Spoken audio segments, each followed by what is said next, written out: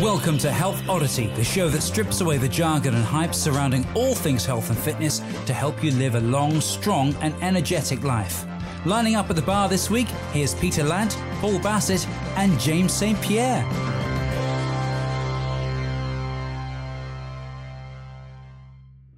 Hello and welcome to episode 10 of the Health Oddity podcast. So I'm just going to say hello to Peter Lant, who sat to my left. Hello. Hello to Paul Bassett, who's sat directly underneath me. Hello. And also hello to our very, very special guest all the way joining us from the United States, California, Tracy Reifkind. Good morning. Good morning. Okay, so just to let guys know that it's 1:30 in the afternoon in England where we're recording this, and Tracy's got up very early. It's 6:30 in the morning where she is at the moment. So just a very quick introduction about Tracy for those of you who don't know. I know some of you will definitely know Tracy if you're involved in kettlebells and you're in the fitness industry. Obviously, lots of our listeners are not trainers, are just people who are interested in living a more healthy, energetic life and getting stronger and fitter and more healthy and that sort of thing. So I've known Tracy for, it's got to be at least 5 or 6 years now. I think we've done a number of certifications together, which I've taken part, where Tracy's been instructing and been coaching at other venues. And also I think Tracy's been to Unique Results 2 or 3 times in Chelmsford, and we had a fantastic, which we will talk about later. She came and we did a SwingLean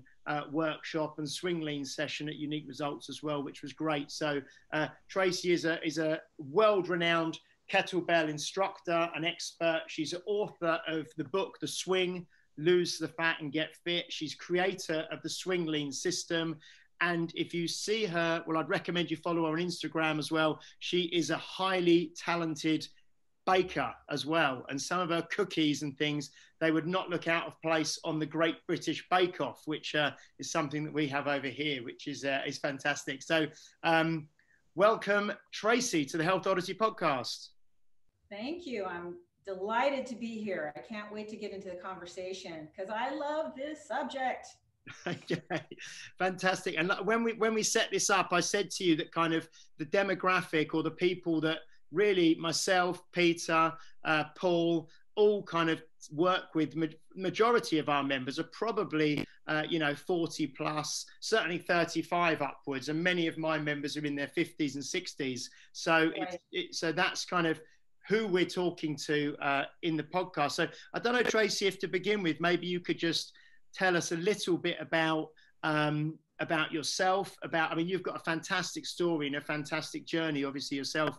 Just tell us a little bit about you and, how you came to be where you are today. Sure. Well, I was thinking about the age demographic as I was getting ready for this interview. And this all happened for me when I was 41 years old. So up until that point, I had spent my entire life being overweight and eventually morbidly obese. So that's not any kind of, thing that you should take lightly. So I was never thin in my life, except for momentarily, crash diets and that sort of thing. But so at 41, a lot of things happened to me kind of simultaneously. One of the things that was really on my mind was dying. Is that when you start thinking about it, when you're 40? Yep. It's my birthday today. I'm 41, so I mean. Oh. So I started thinking about having a heart attack and all kinds of stuff. And I knew that the things that I were thinking about that was going to kill me was probably related to the fact that I was so fat. And I started thinking, you know what, if I die because I'm fat, Mark is going to be really pissed off. So, really. So the other thing that happened was at that year, the Biggest Loser. Do you guys have a show similar to that? The Biggest Loser, where, a bunch of fat people get together and try to lose weight faster than anybody else? Yeah, we have we actually have the American Biggest Loser on over here, and we've also, I think we've had a British version and an Australian version, and yeah. So that season had just played, and the people at work decided to do the same thing, have a bet, right? That whoever could lose the most amount of weight in proportion to their beginning weight, percentage of weight, in 3 months. So it was a 3-month challenge. So I was the fattest person. I worked in a salon at the time. I was the fattest person there. I was used to being the fattest person wherever I was at. But they didn't ask me to be part of the bet. I walked in and everybody's taking their picture and all their before stats. And I'm like, what's going on? And they're like, oh, we're going to do this bet. And I'm like, what about me? Like, you know, why wasn't I included in this? But I understand why I wasn't, because at the time I had what I call fat pride. And I knew I was fat. I didn't apologize for it. I'd go in and say, oh yeah, I ate a tub of ice cream last night, or, you know, this and that. I didn't know it at the time, but it was a defense mechanism. You know, it was a defense mechanism that just said, you know what, I can't help it. It's genetics. I'm just going to be this way. And if I'm going to be this way, I'm not going to, you know, pretend to be something else. So I understand why they didn't ask me. They didn't think I was interested in losing weight, but I kind of took it as, you know what? You guys don't know me. All right. You put some money on the table, you put a deadline on it, and this girl is going to kick some ass. So it lit a fire under my ass, like a fire hadn't been lit before. And in 3 months, I lost 50 pounds. Wow. I lost more than 50 pounds. I went from 254 pounds to 200 in 3 months. And I won the bet. Yeah. Right.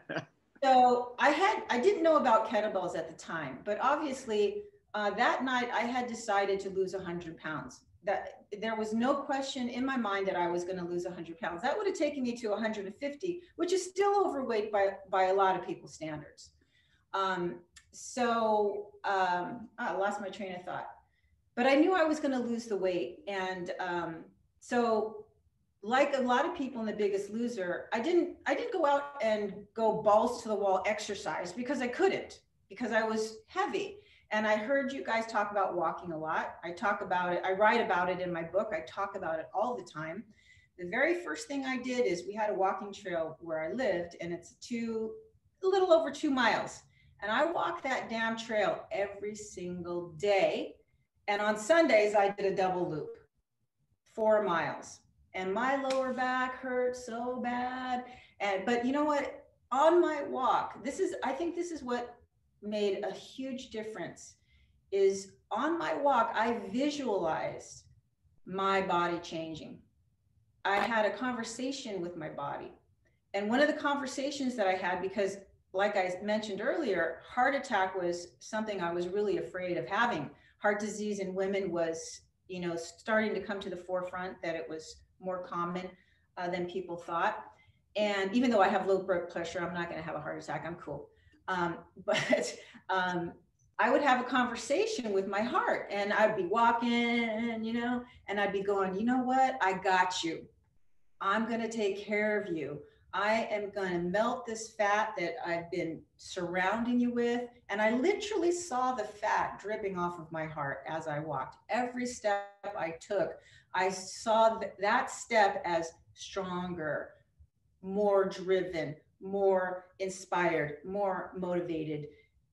Nothing, no one was going to stop me.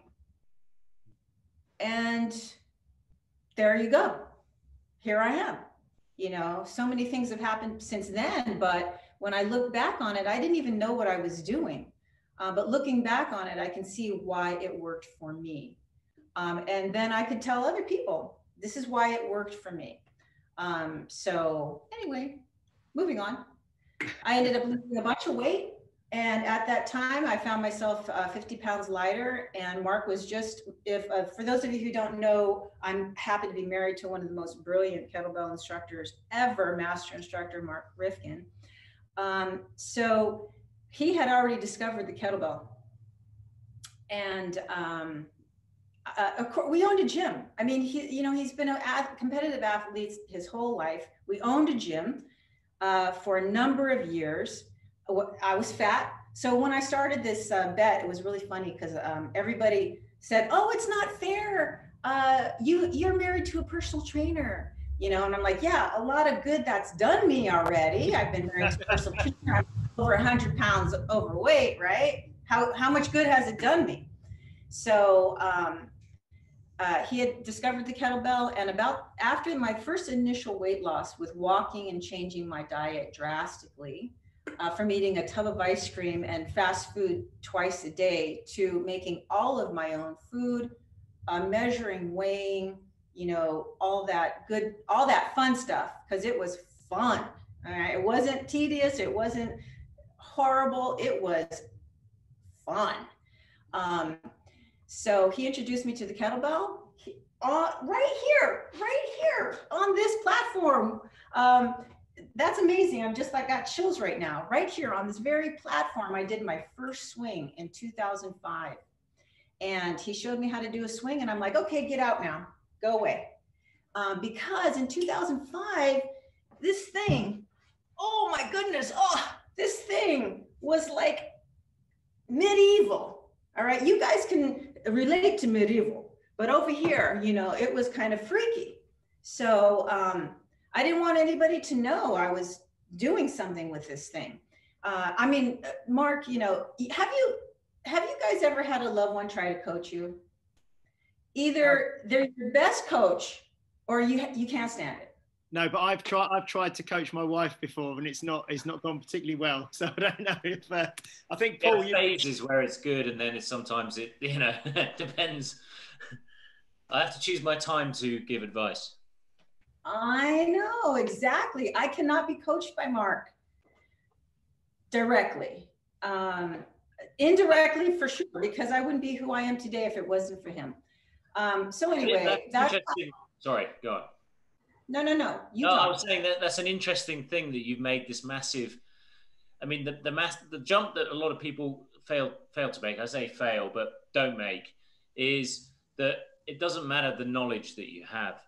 You suddenly made a very, very strong decision, one that you have kept to this day, to make that change. And you also used a couple of words which chime with my story, but I also think it's very useful for anyone else. You started being excited about the acquisition of knowledge and discovering all these different areas of your abilities and what the world has to give you. And I think that's a very fruitful way of undergoing weight loss and changing your body. It becomes less about the number and more about personal development.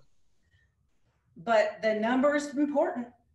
The number is important. I mean, you cannot, I tell people, don't make excuses. If you want to be 120 pounds or you want to be 180 pounds, first of all, don't tell anybody what you're doing, because it's nobody's damn business but yours. Because a lot of times, for instance, I had a massive weight loss in a very short amount of time. I guarantee you, if a woman walked into your gym at 250 pounds today and said, you know what, I want to lose 50 pounds in the next 3 months, you would have big reservations about that. You would probably discourage her, if anything. So, and you're professionals. And I'm an example of somebody who is successful at starting my weight loss there. So I have a different view of that whole thing.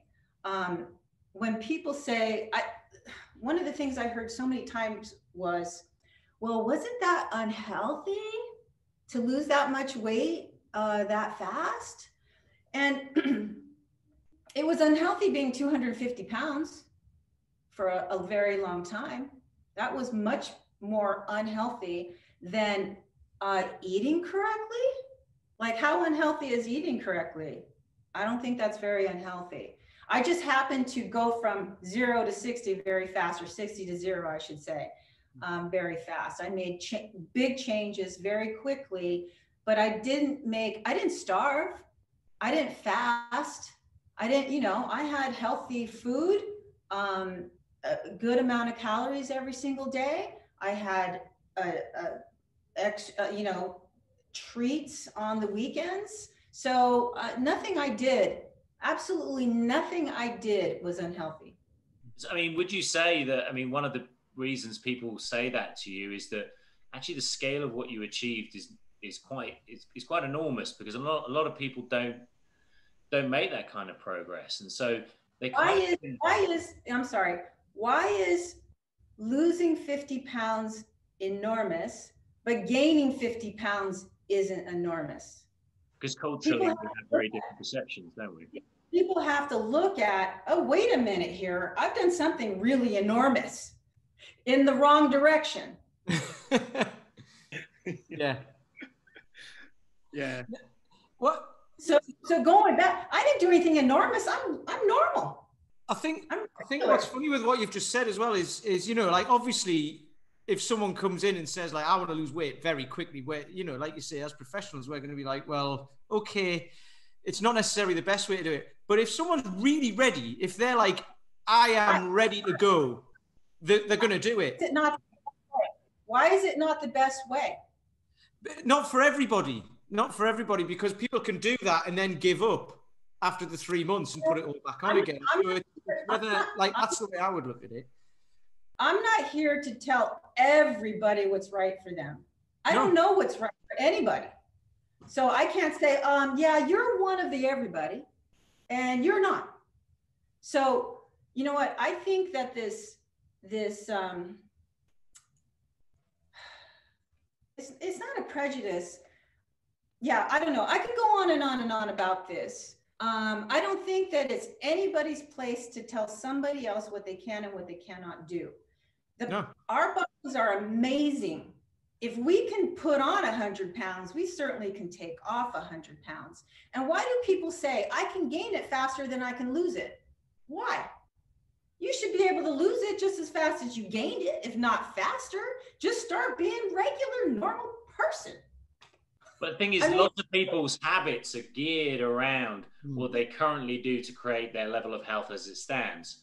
And actually what they're talking about is like a complete change in direction, which is scary for a lot of people. So they see it as extreme because everything is set up in their life to take them in one direction. And then there's something. Part of why it's scary is because you don't have too many cheerleaders like me saying, you can do it. You can do something extreme if that's what you want to do. You don't, I mean, especially in the fitness and health industry. People are like, oh, wait a minute here, slow down. I mean, I'm not trying to be irresponsible, all right? But what I'm saying is that one of the reasons I think that these limitations have been put on most people is because nobody talks about more people like me. I'm not the only one. I mean, you're an amazing 12 coach, right? Yeah. I mean, amazing, not kind of, you know, it's an okay 12-week program. No, it's an amazing program. So it's like, why do we limit anybody on being amazing? We're all amazing. And as far as habits go, I'm totally with you on that. I totally am down with the habits and the behaviors and all that stuff. But everybody has had something in their life where they've changed on a dime. Yeah. It might not be fitness and eating, but there's been something in their life where they walked into a situation and they said, you know what? I'm not going to do that anymore. Cold turkey, change on a dime. Cigarettes, alcohol. Or even something, not even a bad habit necessarily. Sometimes it's a good habit. Sometimes we used to do something every day and then didn't do it anymore. You know? So all I'm saying is I don't generalize, and I want to break those old thinking that amazing things aren't possible, because amazing things happen all the time, every single day. Well, I mean, every client sits down in front of you with a different set of goals, a different set of aspirations, and in the end, we facilitate their dreams and their hopes and their focus, and however that wants to be expressed is our job to make sure that they get there and they have fun, and then they do it with the best possible environment around them. And like you say, I do think it's great to hear this kind of perspective, because it really does put the power in the hands of the client, and show you that the human potential for change is massive. It's massive. It's massive. And I want to thank you very much, by the way. You mentioned a book called Peak a couple podcasts ago. Man, I love that book. Love it, love it, love it, love it. Thanks for recommending it. If you guys haven't read it, you should read it. So in that book, what I'm finding so amazing is he's talking about this new generation of older people. Because the book Peak is about how would you describe it? About purposeful practice. Is that what a deliberate practice, yeah. Purposeful practice? Yeah. And how to improve your skill deliberately, right? And he talks a lot about how the author writes a lot about how children, right? Children, you would think that a gymnast, a dancer, a musician, if they started when they were children. But there's a part of the book where he talks about adults, about a gentleman that started golfing when he was 32 and turned into be a pro, right? So, I mean, you look at those kind of things, and I think that there's more and more people, getting back to who we're talking to this morning and about, more and more people that find themselves approaching 40 or older, and they're not getting a whole lot of support to be super awesome, to choose something and say, hey, you know what? You can be the best at that if you want to be in your age group. No, just kidding. In a master's competition, but so what? Who cares? You know, it's about being inspired to reach for something that you maybe thought wasn't possible, and making it happen. Weight loss is one of those things. Getting fit is one of those things. I know Peter and Paul. Okay. You mentioned GS Sport. I mean, I got into competing kettlebells in 2013, and it changed my kettlebell world. You know, it's like I just qualified for candidate for Master of Sport in the kettlebell marathon. I snatched the 16 kilo for 30 minutes straight without putting it down. And I wasn't even doing it on purpose. That was part of my workout that day. It wasn't until after I finished it, I happened to videotape it, that Mark said, you know what? I think that qualifies you for candidate for Master of Sport. And I'm like, oh, all right, we'll send the video in. So there you go. So, I mean, I think I did that 2 years ago at 55 years old, to qualify for candidate for Master of Sport in a legitimate competitive sport, you know, without even trying. It was my own foundational training that gave me the ability to, you know, decide. It took me about 2.5 months to train for that. I wasn't training for the competition necessarily. That was my goal, was to do it for 30 minutes continuous. So, you know, that's pretty amazing. That's tough. Trust me, I know that's tough. How many men can do that? Hardly any. Yeah. So no, they were just. I mean, the level of focus and the ability to deal with just discomfort for that period of time, because essentially it is just uncomfortable. I mean, obviously you have a level of conditioning, but unless you can see that vision. There's a lot of things that are uncomfortable. Shit, competitive sports in general is uncomfortable to the person who's not inspired and motivated to do that. To the person it's kind of like, is training fun? No, but everything you get from training is fun. You know, looking at like a trained and fit body does not look like an untrained and unfit body. It looks completely different.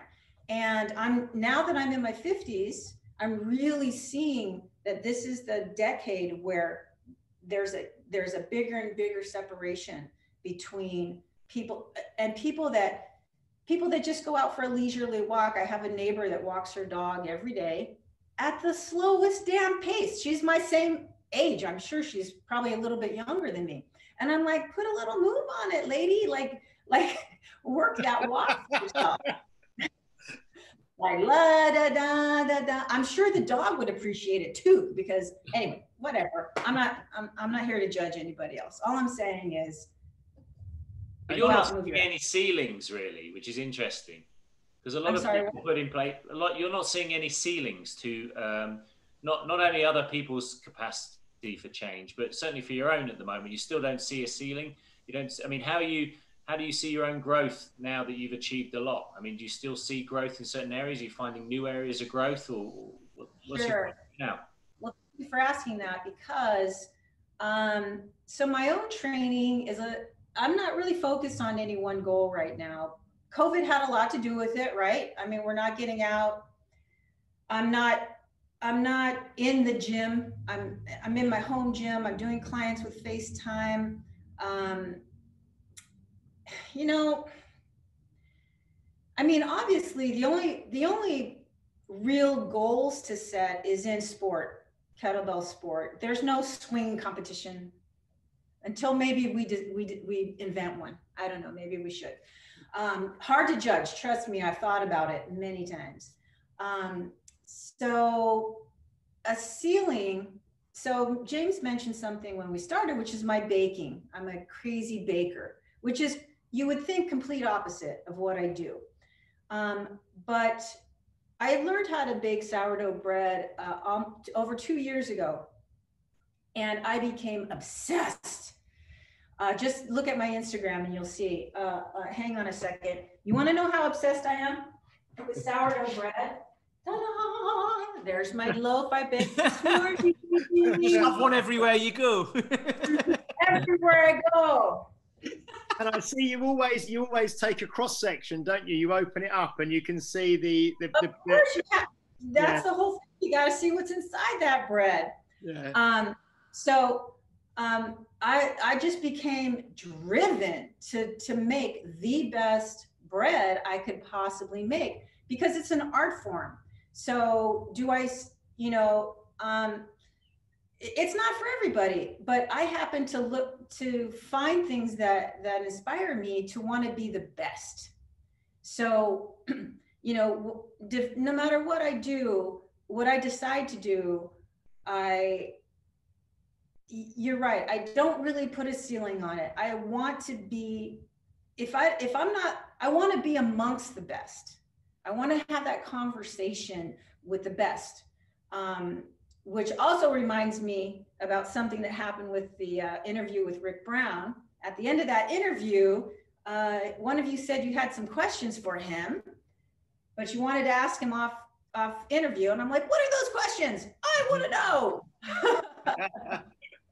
I think that was Pete, wasn't it? That was you, Pete. Oh, was it Paul? Okay, it's Paul wanted to ask him again. What kind of questions did you have about your own training that I wanted to know about? I want to know what it is that how you want to expand your own training. Training is training. There's progressions. There's, I mean, so you've got a thirst for knowledge then. It's just feeding itself. You've got this engine that needs more knowledge. It's not so much that I need more knowledge. One of the things at kettlebell training, and being married to Mark Reifkind for 33 years now, I never understood the concept of progressions. And nothing is more important in training than knowing the progressions. Even with my quick weight loss, right? There was still progressions. I lost 50 pounds in 3 months, but there was still a progression that I was following that time. So this in bread baking, there's a progression, like people decide, oh, I'm going to put nuts and I'm going to put pumpkin and I'm going to put this in my bread. I'm like, you don't even know how to bake a decent loaf of bread? Why are you trying to go ahead? But it's okay. Everybody's on their own journey. It's fine. You'll find out, right? You'll find out. So same with training and exercise. It's like, there is, and this is, I think, what you guys are trying to get across is there is a progression. There is a starting point. There is the next step. How you go through those next steps, how quickly you go through those next steps is up to the individual and how much they're inspired and motivated to do that, right? Because you don't want to hold someone back, do you? Right. You thought we were going to talk. I don't even know where this conversation is going. Can I ask Tracy, because just to because I get the feeling already that we could probably talk for about 3 hours, but just to kind of just tie in what you just talked about with progression, the next kind of stage of your journey, if you like, from when you originally lost your first 50 pounds through mainly, diet modification and walking, and then you got taught by Mark to do a kettlebell swing in the garage. What takes you from doing a kettlebell swing to then you were featured in Tim Ferriss's 4-Hour Body, weren't you? And you then went on to write your own book, The Swing, and you became a kettlebell instructor. And what took you from, learning the mechanics of a swing and starting doing a bit for yourself to then become, as you've been known as the kind of the queen of the kettlebell swing? What took you on that portion of your journey? Okay, so Mark showed me how to do the swing, and I like repetition. I like practice. So, that a lot of my hobbies involve, building a skill that takes repetition. So he said, okay, just do 10 sets of 10 swings and you'll be good. And I said, okay, fine. I didn't want to do it, by the way, because I thought it was ridiculous. It looked stupid and I wasn't going to do it, but I did. When I went to my first certification in 2006, so I want to say I started swinging a kettlebell around June 2005. And then I had lost 100 pounds by November 2005, because I started in March. So in 11 months or less, I lost 100 pounds. I started in January, January to November, I lost 100 pounds. So then I'm like, okay, I want to get certified. So back then, there was no Tough Mudders, Spartan races, all that, balls to the wall, crazy competitions. But there was the RKC, there was the now, kettlebell certification, where it was 3 days of hard, training. And I had already kept doing longer and longer sets, 10 reps, 20 reps, 30 reps, 40 reps. And I started to time it, and I saw how beautifully 10 swings fit into 15 seconds.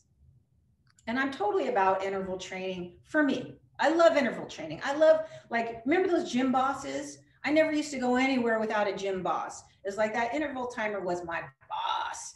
And it spurred me on. It told me, go, stop, go, I loved it.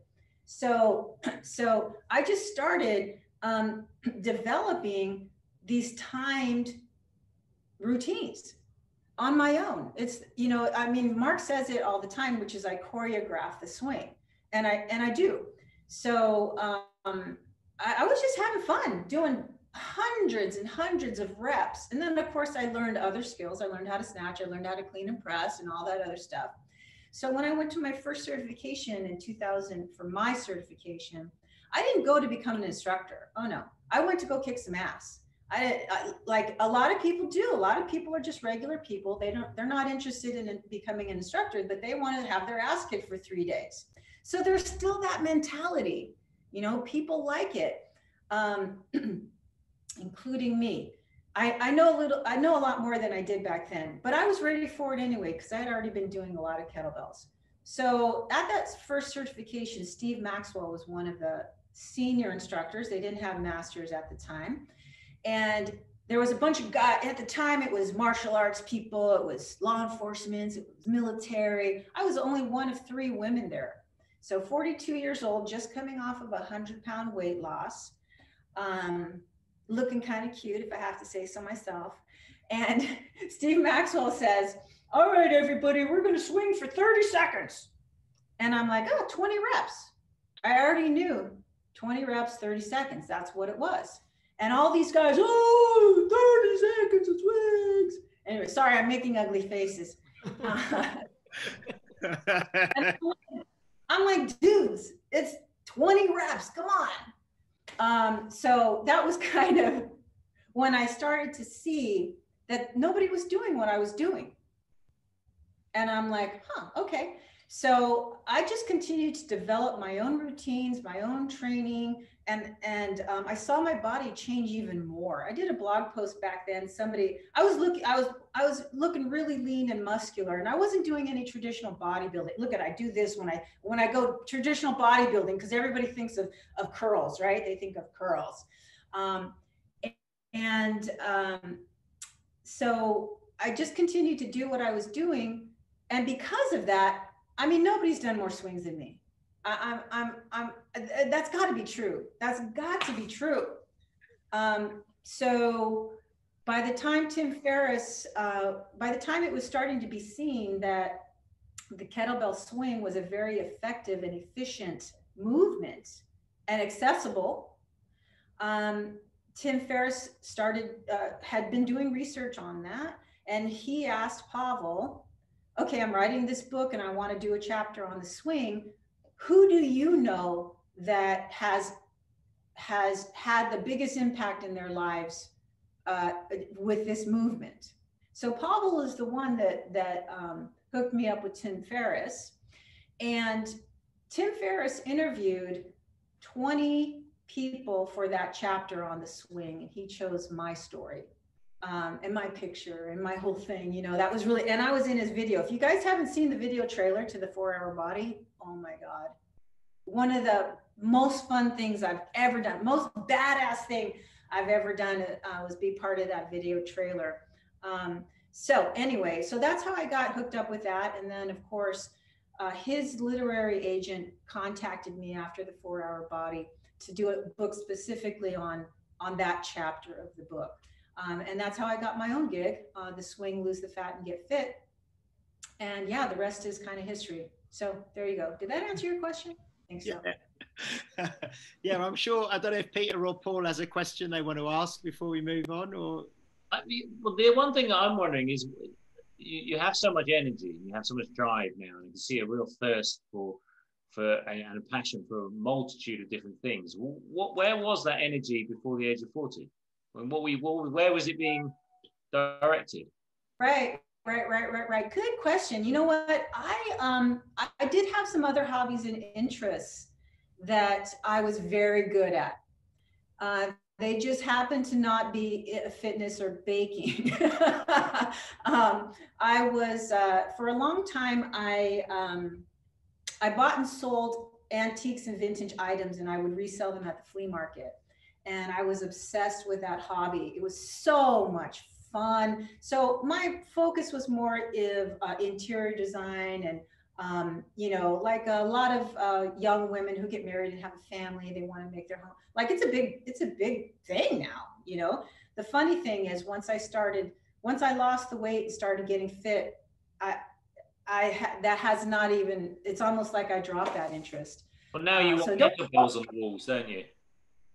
Yeah, don't come over because you'll see a kettlebell poster in my house. But but that's a good question because that's why I say that everybody has something that they're passionate about or that they've taken the time to learn to get better at. So if you just just know that it's possible, right? It's all the same energy. It's all the same energy. It's just where do you want to focus that energy? Who do you want to be? It's like for a long time I was that person. People would compliment me on my store, on my setup. What a good eye I had. That was ego gratifying for me at the time. And then and then it just changed. So, I mean, if I had the answer to that, I'd be rich. So I think that's a really hard, what you've just said there, who do you want to be, is a really hard thing to change, isn't it? When you've been someone for so long and then you go, right, I don't want to be that anymore. Who am I going to be now? And it's really difficult because you've got to start from the very beginning. Well, don't say it's difficult. Well, it is. You know, that doesn't matter. That makes it good though, because if everything was easy, then, you know, what's the point? Quite fun to do difficult things. But here's the thing: when you're inspired, it is easy. It's not difficult, and I think that's what needs to change. It needs to be looked at as, I'm making a bigger deal about this than needs to be made. Yeah. Because it's not that big of a deal. We're making it way bigger than it needs to be. You know, I mean, really. Get up, start feeling good, go for a walk, make your lunch, you know, whatever. Like, just instead, I think a lot of, I really hate to generalize. I hate to talk about what other people think when they wake up in the morning. So I'm just going to say a lot of times what I think when I wake up in the morning. And even now, it's like, what did I eat yesterday? Oh my God, did I eat that? Oh, I shouldn't have eaten that. Like, oh my God. Oh, well, tomorrow I just wasted yesterday. So what am I going to do? Like, you know what I'm saying? It's that kind of mentality that keeps us down. So it's more about waking up and saying, today's going to be a good day, right? Today's going to be a good day. What am I going to do today? Oh, yes, I'm going to go. This is my first thing. That's what's nice about a schedule, right? You already know what you're going to do tomorrow. What's nice about a routine, I already know, you know, like today, I don't train on Tuesdays. Tuesday's great for an interview. Perfect. Because yesterday I trained. Tomorrow I train. There's no, what am I going to do tomorrow? I already know what I'm going to do tomorrow. I don't plan my meals as much as I used to, but I pretty much eat the same things all the time. I don't have to plan them as much as I used to feel like I had to. So, you know, we're making a much bigger deal about things that need to be made of, in my opinion. So a big question I'm getting a lot at the moment, because a lot of I work with a lot of women over the age of 40, and a lot of the questions I'm getting are should training change as we age, particularly for women, people going through menopause and stuff like that. And you know, there is also a lot of narrative outside about that this will affect you. This is going to be a major thing, and I'm not really best placed to give feedback on that. But from your experience, how's your training evolved? Have you ever taken into account other areas of like hormonal balance and things like that, or have you just been singular in your focus? That is a great question, because I have a lot of, first of all, nobody told me about menopause. My mother didn't even tell me about menopause. One day I'm like, oh man, it's hot around here. And I'm like, wait a minute, what? So personally, my body has not changed through menopause. And the other thing that happened to me when I was losing weight is I never hit a plateau. I never hit a plateau. So if you had to ask me why those two things didn't change for me, is because of my kettlebell training. I'm sorry, that's it. That's what I believe. Done. I mean, maintaining muscle mass and building muscle mass, getting a nice sweat, burning some calories. I don't really believe in that necessarily, but what I'm saying is just feeling good about myself, my body, and not like a lot of people say, oh, you're so disciplined. And I say, I'm not disciplined, I'm greedy. I got a body that I really like, and I'm not giving it back. Nobody's taking it from me, and I'm keeping this to whatever degree that I can keep this. And so my sister asked me the other day, she's a year older than me. She's always been small, and she was always the skinny one, right? And she's got this little pooch belly of hers. Sorry, Chrissy. And she said, she's not watching this. she's like, hey, what do I do about this? I go, well, you know, you don't do any weight training. I'm going to start there. So I'm a big believer in weight resistance exercise for women, especially as we get older. My own training has changed from, I've been resisting saying that my age has anything to do with it, but for sure, my recovery has changed. Let's put it that way.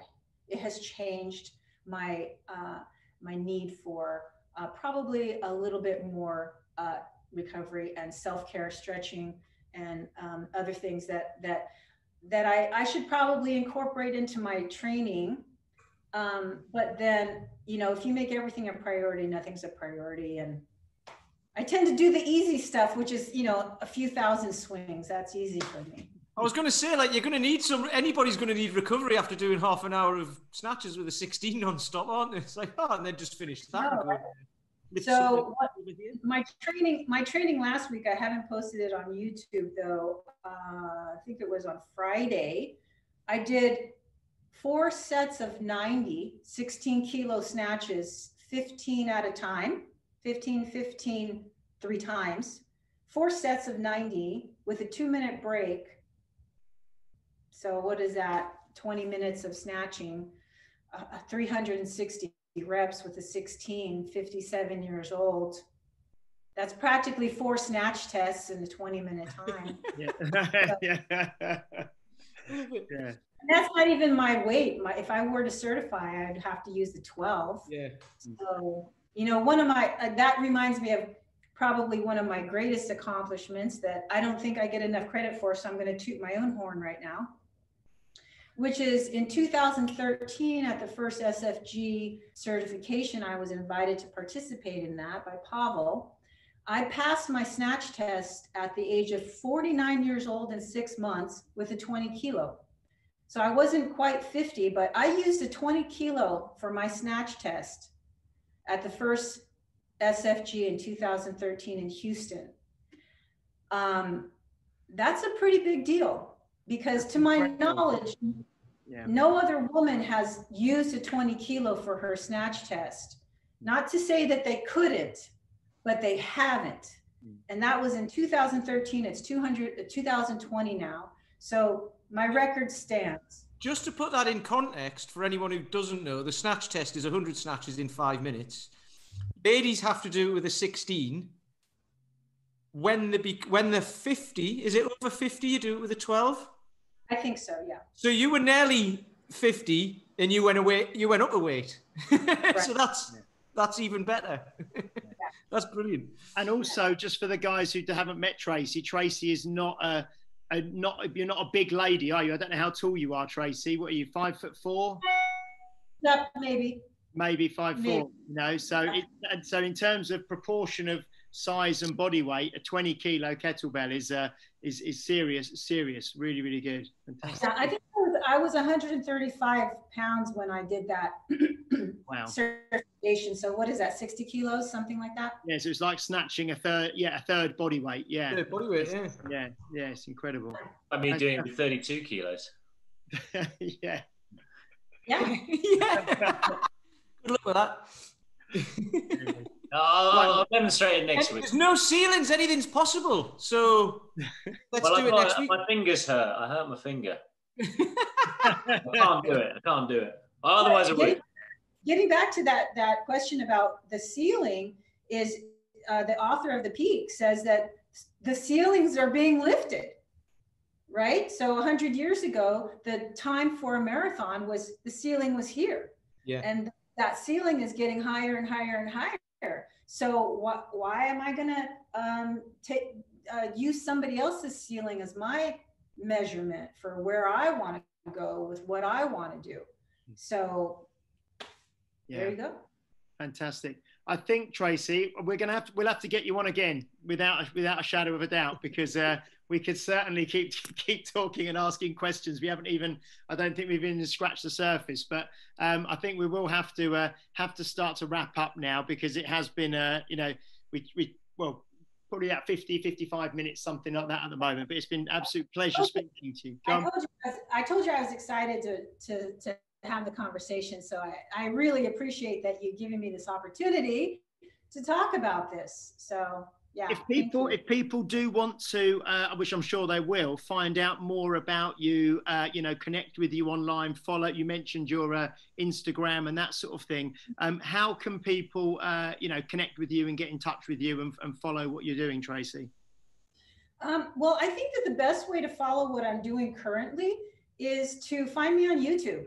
So I post my own workouts. During COVID, I posted a lot, weekly workouts. If you want to do one of my workouts, one of my swing workouts.